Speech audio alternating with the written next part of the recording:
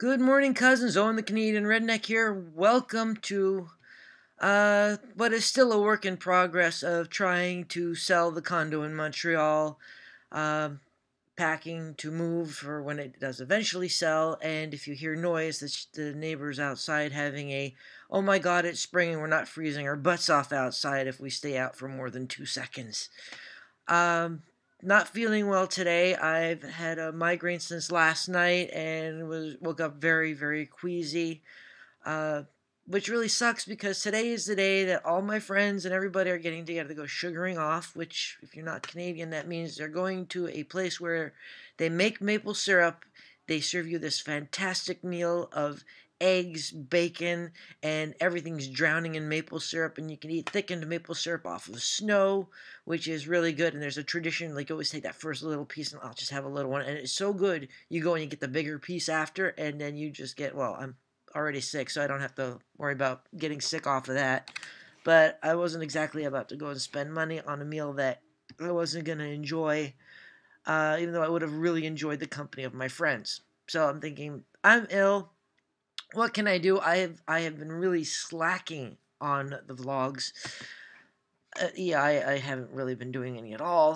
So I'm going back to what I thought was really fantastic was the Q&A by Ali the Bruce. Again, the link will be in the doohickey below if you want to do the questions yourself because they're really fun. So I'm going to be doing questions 70 to 79, and we'll see how that goes.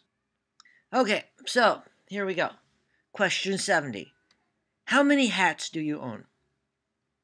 I've actually got a fair few. Most of them are baseball caps. Some of my favorites are camouflage caps, but thanks to me at work, they're actually allowed to wear baseball caps because I'm allergic to sunlight. So I, obviously have quite a few hats because of that. But they didn't really have baseball caps for security agents where I was until I went in wearing the company hat because I would get sick if my head wasn't covered. So the school where I work at went, why is he wearing a hat from their security company? Why aren't they wearing one of ours? So the security group actually did get several hats from the school, the university where I'm working, and give them to the security agents, which I had a few people were very happy about that, but they never said thank you for me being allergic to sunlight.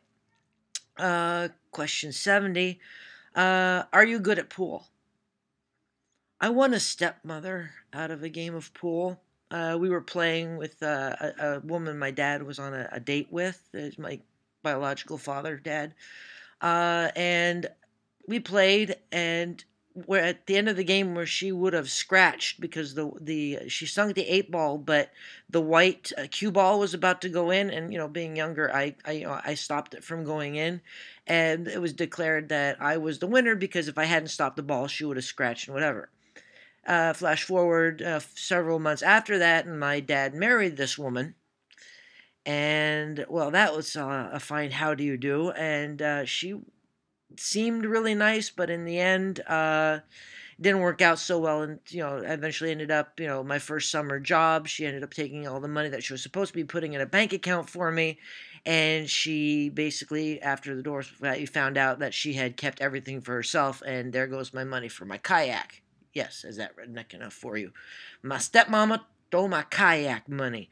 So, ever since then, had a bit of a mental block where playing pool is concerned.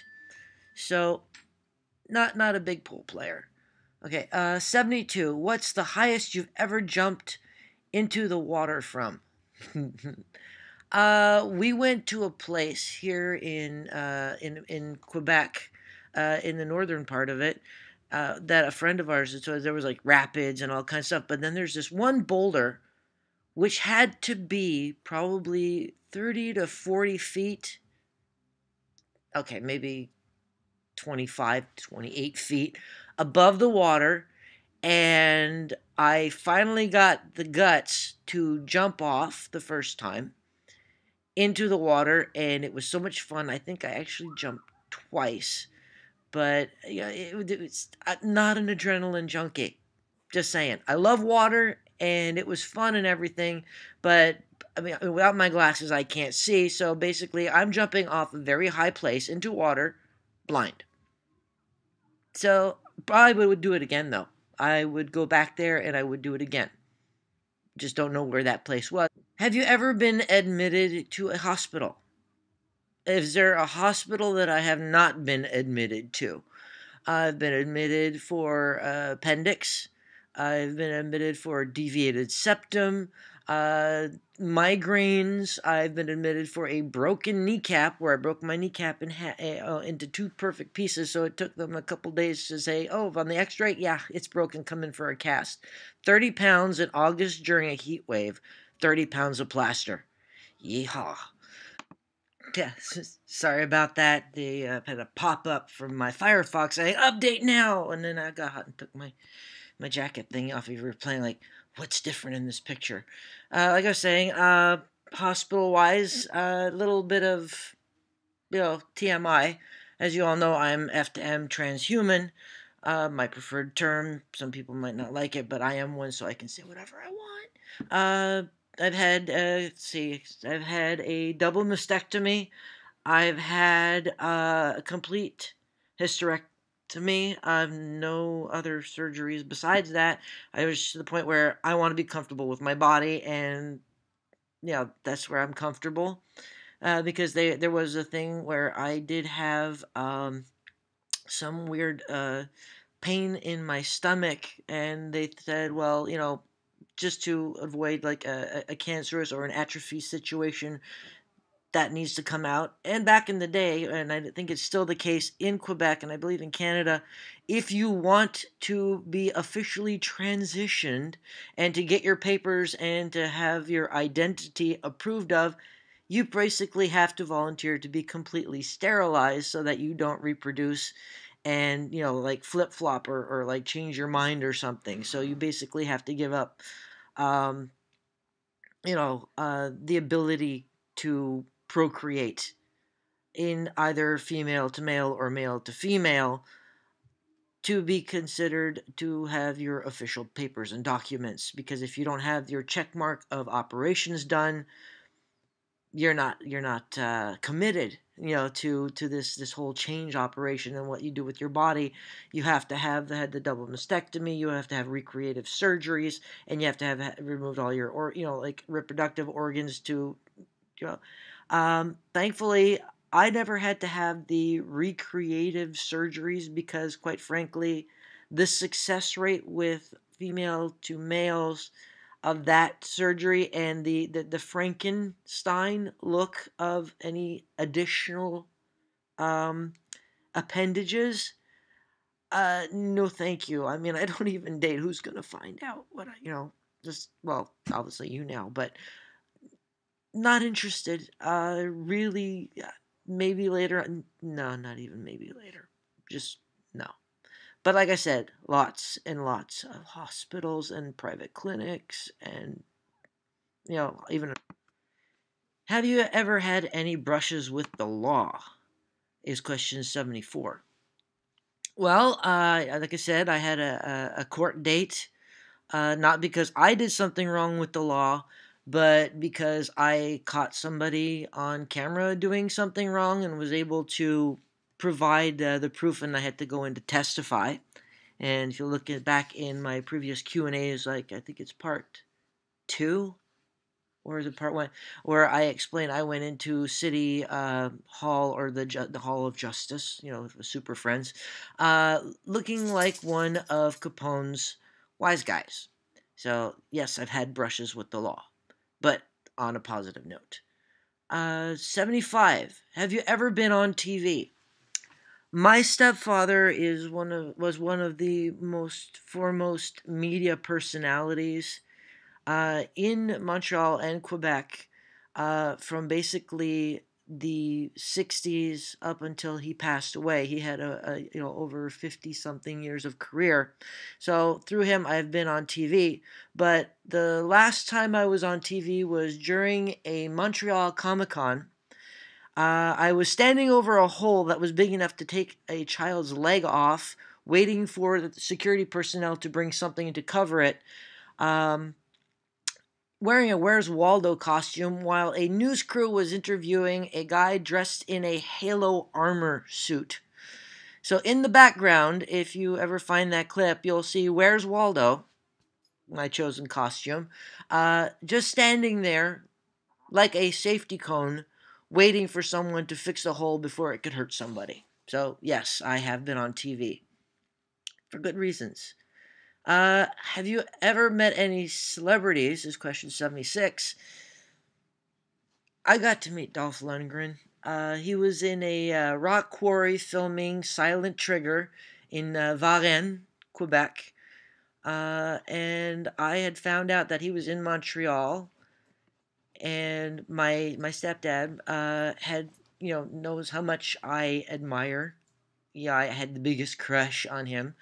And so he actually found out where Mr. Lundgren was filming and drove me. I believe it was probably like an hour and a half drive to get there.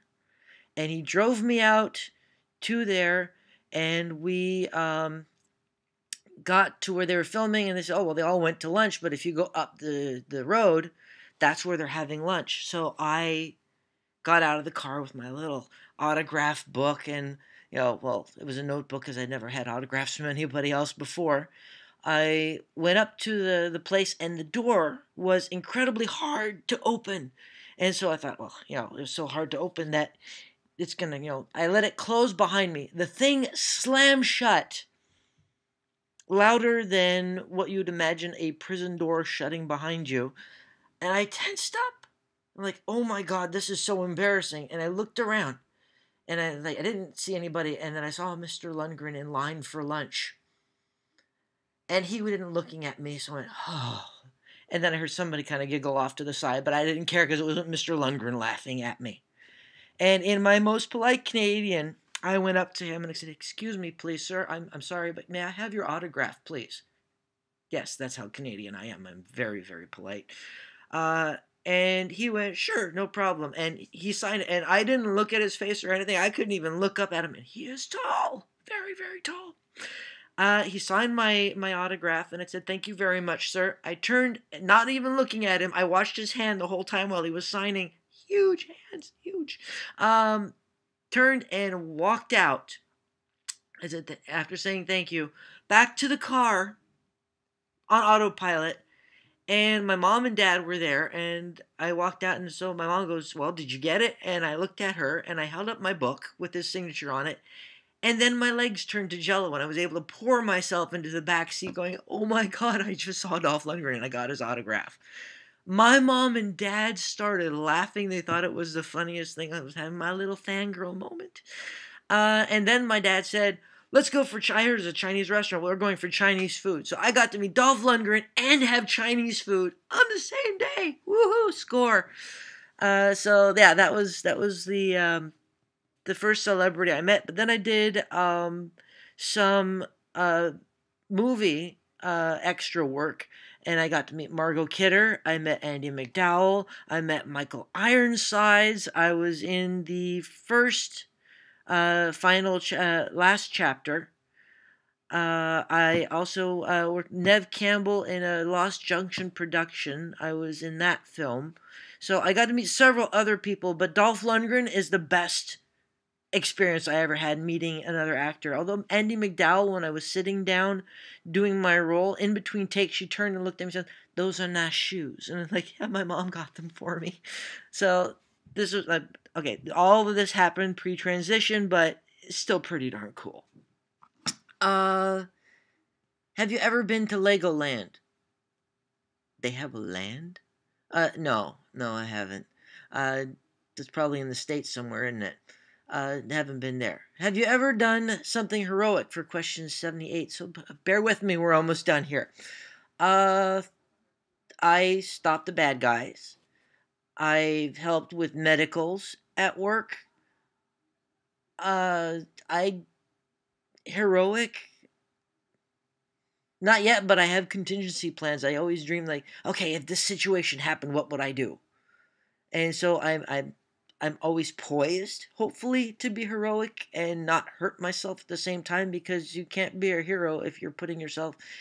I mean, yes, okay, maybe that's what people think is heroic, but I mean, sometimes there are quiet heroes that maybe you help somebody with their homework, or maybe gave groceries to someone, and all this pay it forward stuff where people are videotaping themselves. I have done things that have helped people, but I'm not going to videotape them, and I'm not going to really say what I've done to help and to do things because I kind of like the secret hero aspect. And if, the only superheroish thing is that I can come up with to maybe here, I do have some spandex outfits, and one of them is Aquaman. That's the extent of my being a hero. All right, last one, number 79. Have you ever played a practical joke on anyone? Of course you have. Everybody has. I have, and one of my ones that sticks out when we were little. No, this one was actually really funny. When we were little, my sister and I shared a room. We got into this really funky Avon smelling like chapstick, and we put it on our faces, and then we put powder over it, so it made us look like we had boils on our skin, and we kind of zombified ourselves. And I draped myself over the dresser, and my sister was hanging off her bed, and we were all in like weird dead poses, and we had lit like lights, but not the main light. And we yelled out, "Mom, Mom, come here!" And so she, and then we quickly, like, playing dead, opened the door, and not really seeing my sister and I, she saw the powder that we had used and the stuff we had left out, and was not impressed with our attempts at a practical joke on her. So we basically had to like clean our rooms and not waste things again. So, anyways, this is the end of that was my remote. This is the end of the questions and answers. Number 4. Thank you for bearing with me, and until next time, stay alive.